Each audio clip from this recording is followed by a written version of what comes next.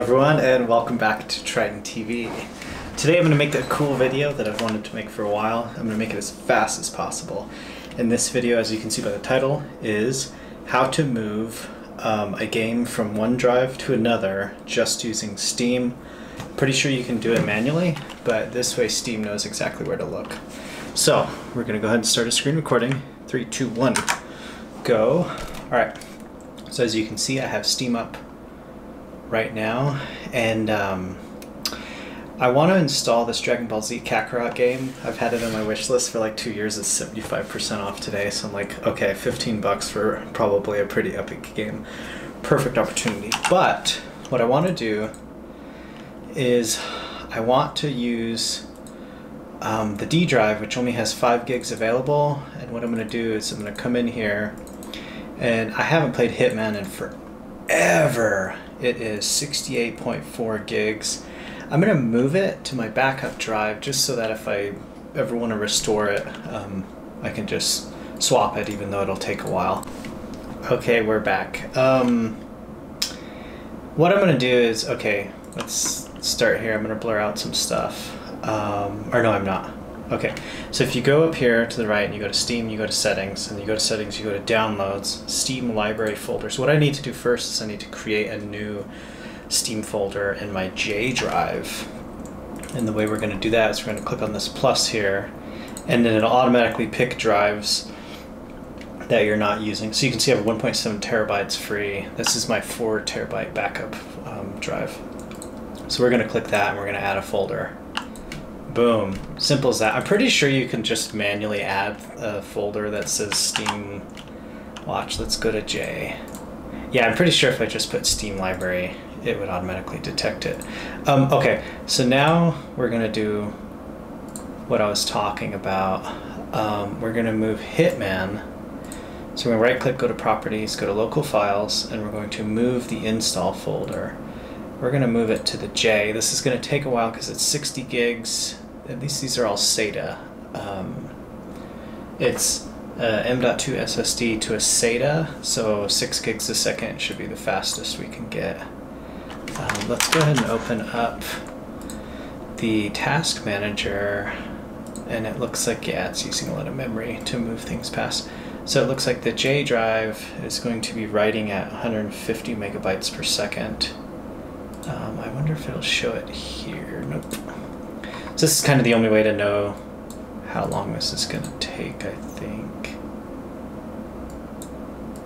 Yeah, I'm just going to leave that open without touching it. So 150 megabytes per second. Let's do some math here.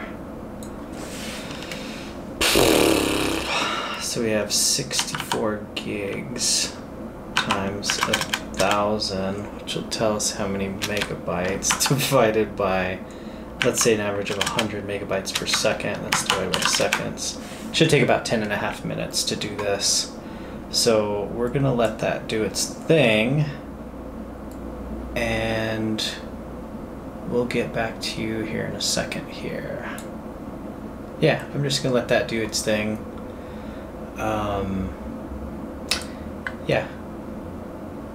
Yeah, it looks like it's a quarter of the way.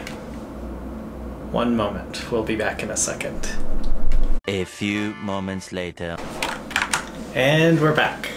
Alrighty, so it took about 10, maybe 12 minutes to move the files, and so check out on screen now. Just to show you, if you go to Properties and Local Files, you can see now I have moved this to the J drive. If I open the File Explorer, you can see now we have 72 gigs. Earlier we only had, like, sorry about that, 60. We didn't have much, but now we have enough to play this Dragon Ball Z game, so I'm going to go ahead and download that bad boy. Where's it at? Let's install this bad boy. We're going to install it on the D drive, which is my fastest drive other than my boot drive. Let's see how long this takes.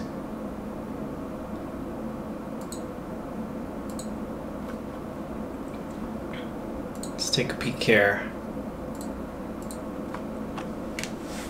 Gotta love having the Ethernet hooked up with, I think, about 450 megabits per second, so this shouldn't take too long. 20 minutes, nice. So that is how you move a folder. You just right click in your library, go to properties. Let's go back to that.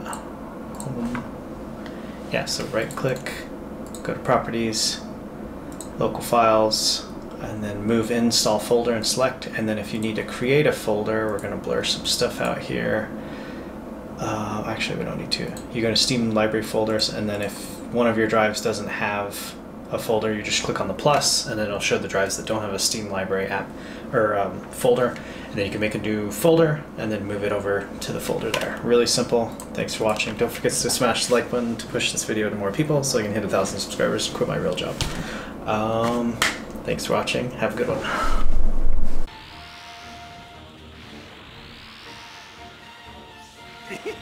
I can tell this thing's got lots of energy.